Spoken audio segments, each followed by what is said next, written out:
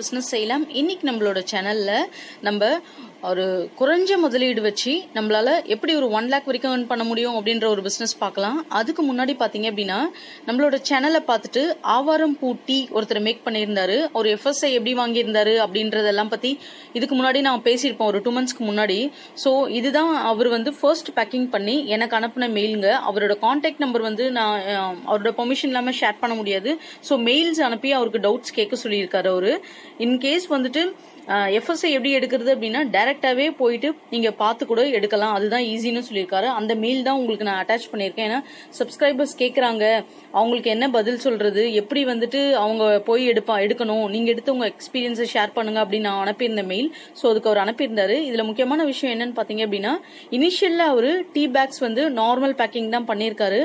So customer அதுக்கப்புறம் அவரை இந்த மாதிரி பேக்கிங் எக்ஸ்பெக்ட் பண்ணிருக்காங்க. ஸோ அவங்க ரிக்வயர்மெண்ட்க்கு ஏற்ற மாதிரி பண்ணிருக்காரு. அது மட்டும் இல்லைங்க, டாக்டர்ஸ் இதை சர்டிஃபை பண்ணிருக்காங்களாம். 40 daysல சுகர் கண்ட்ரோல் ஆகுறதா இந்த ஆவாரம் பூட்டி. இது ரொம்ப சந்தோஷமான விஷயம். ஸோ இந்த மாதிரி அட்லீஸ்ட் யாராச்சும் ஒருத்தர் நம்ம சேனலை பார்த்து இந்த மாதிரி ஆரம்பிச்சா கூட ரொம்ப நல்ல விஷயம். ஸோ அவங்களோட ஓன் ப்ரொடக்ஷன்லயே ஓன் மேனுஃபேக்சரிங் எல்லாமே போட்டு ரொம்ப சூப்பரா ரெடி பண்ணியிருக்காரு அவரு. ஸோ இது உங்க கூட நான் ஷேர் பண்ணிக்கணும்னு ஆசைப்பட்டேன். நெக்ஸ்ட் பாத்தீங்க அப்படின்னா ஒரு வியூவர்ஸ் சப்ஸ்கிரைபர் கேட்டிருக்காங்க டவுட், இடியாப்பம் சேவை பத்தி சொல்லுங்க, அந்த டீடைல்ஸ் வீடியோ போட்டிருக்கீங்க, FSI எப்படி எடுக்கிறதுன்னு சொல்லிட்டு. நான் FSI எப்படி எடுக்கிறதுன்றது கூடிய சீக்கிரத்துல ஷேர் பண்றேன்.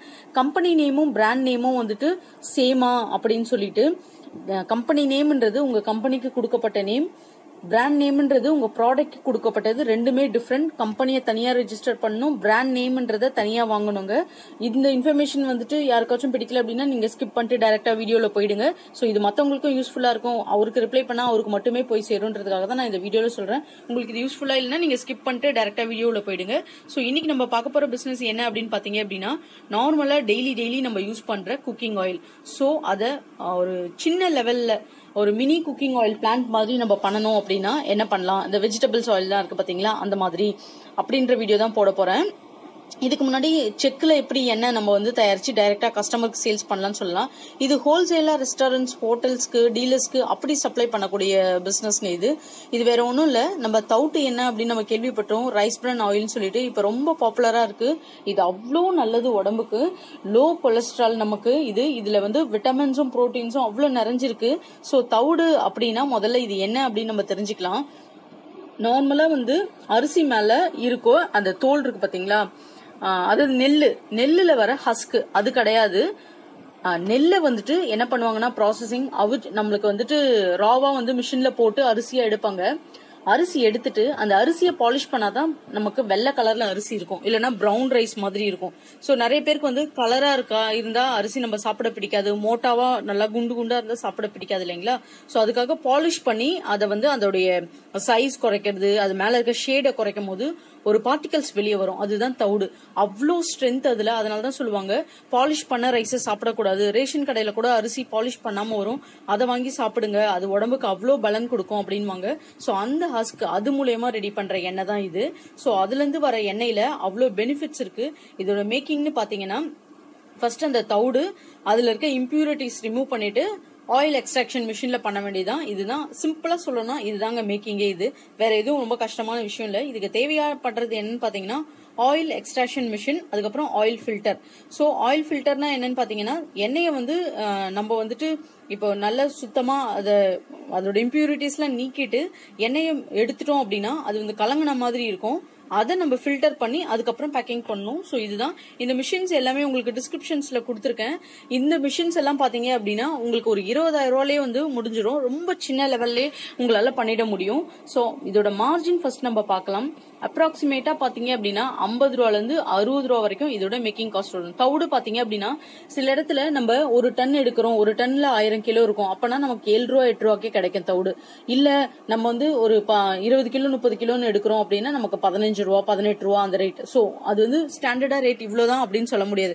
நீங்க வாங்குற குவான்டிட்டிக்கு ஏத்த மாதிரி ரேட் இருக்கும்.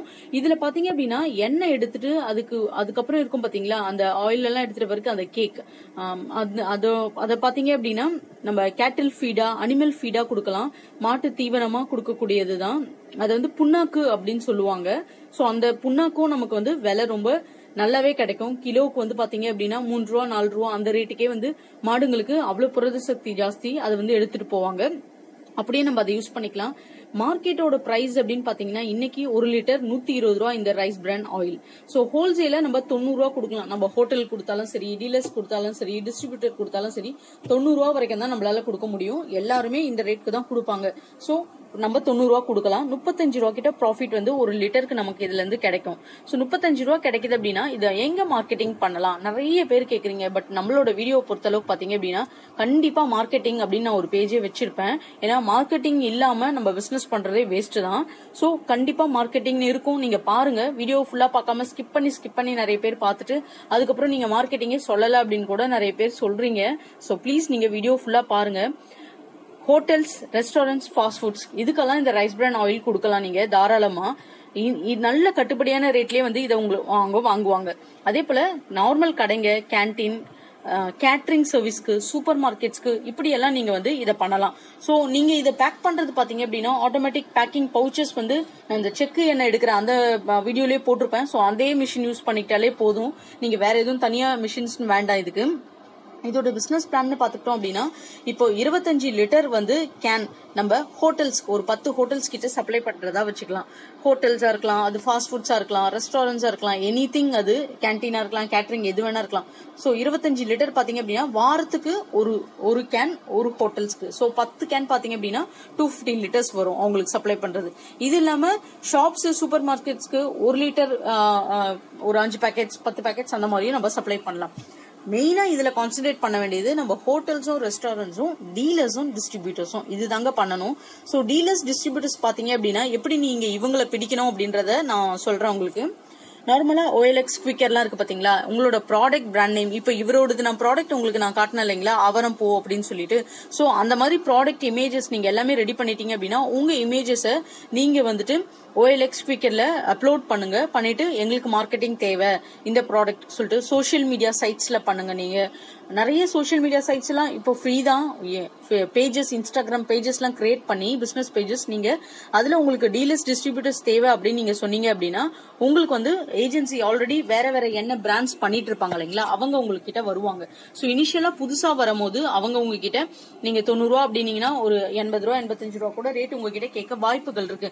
சோ இனிஷியலா உங்க பிராண்ட் ப்ரொமோட் ஆகுற வரைக்கும் கொஞ்சம் ஒரு 20 ரூபா 25 ரூபா ப்ராஃபிட் ஒரு லிட்டருக்கு வந்தா கூட பரவாயில்லன்னு நீங்க ப்ரொமோட் பண்ண ஆரம்பிங்க உங்க ப்ராடக்ட.